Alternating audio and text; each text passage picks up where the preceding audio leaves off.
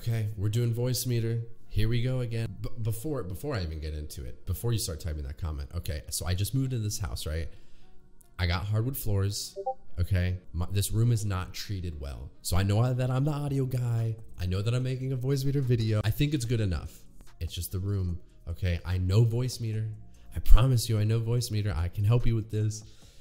So that's my long-winded apology as to why the audio guy has an echoey sounding mic. My Discord is a place that I offer you guys to come and join and hang out. And if anyone needs any help with VoiceMeeter, any questions, just short of me doing it for you, okay? I made videos. I made videos for this. I'm not doing it for you, but if you have questions, come and ask. I have an FAQ channel. I have a questions channel. You can come and talk to me. As of today, my setup's a little bit different, and I just want to share that with you guys so you can also have this low latency and no voice cracks, no bugs. Okay, so first I will talk about the latency. I will share my screen. I'll switch to that. Okay, so here's VoiceMeeter. First thing that we want to talk about here is in the system settings. Assuming that you have VoiceMeeter set up, I'm just going to hit some bullet points here on now that you have it set up and working. Here's how we can get it working even better and more fluid. What we want to note is that we want all of our hertz here, all of them to be 48,000. So in the bottom right of your screen on your toolbar, right click your speaker and then go to sounds. The most important thing is that we can match the hertz with all of this, okay? So make it 48,000, just not higher, not lower. Make everything here that you are using to be 48,000 hertz. Go to your right click it, go to advanced, go to 48,000 hertz. Okay, so match this. That's all you got to do. Hit apply and then hit OK. Do that to whatever devices that you use through VoiceMeeter. Make sure it's 48,000 hertz. Now we are going to turn on WDM input exclusive mode. Okay, so make sure that's clicked on yes.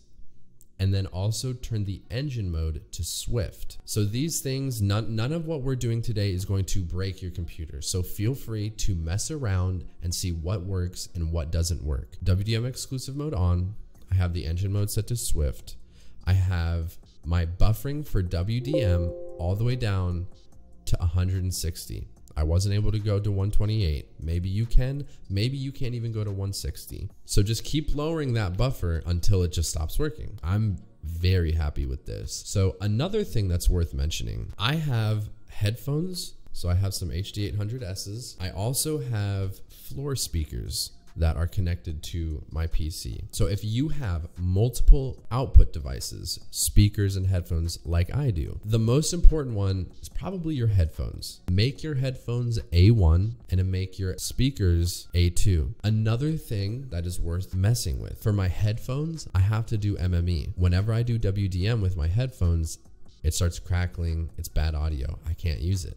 But my speakers, I can use WDM. Try to use WDM by default. If that doesn't work, try KS, then try MME. So now we have our latency down. You might also be having issues with your voice cracking on Discord. Invite in the description to my Discord, come join. Hopefully when you join, it looks different. I would like to overhaul this whole Discord.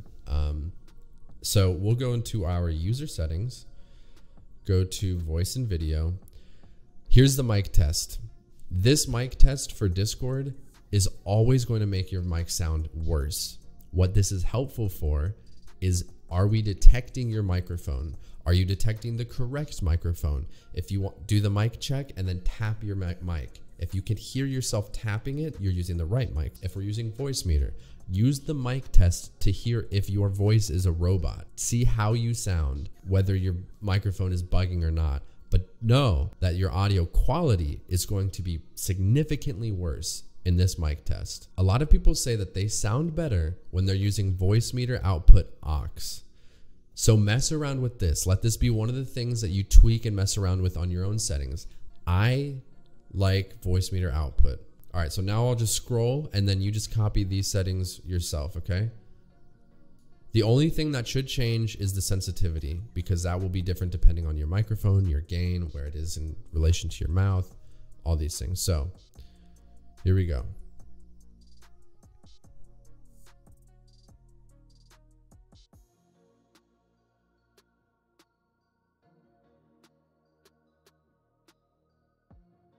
And now one last thing, this one is kind of a pain in the butt because you have to do this every time you start up Windows, unless you want to download a software that will do this for you. I'll put a link into the description to maybe another video or to a software that can automate this for you.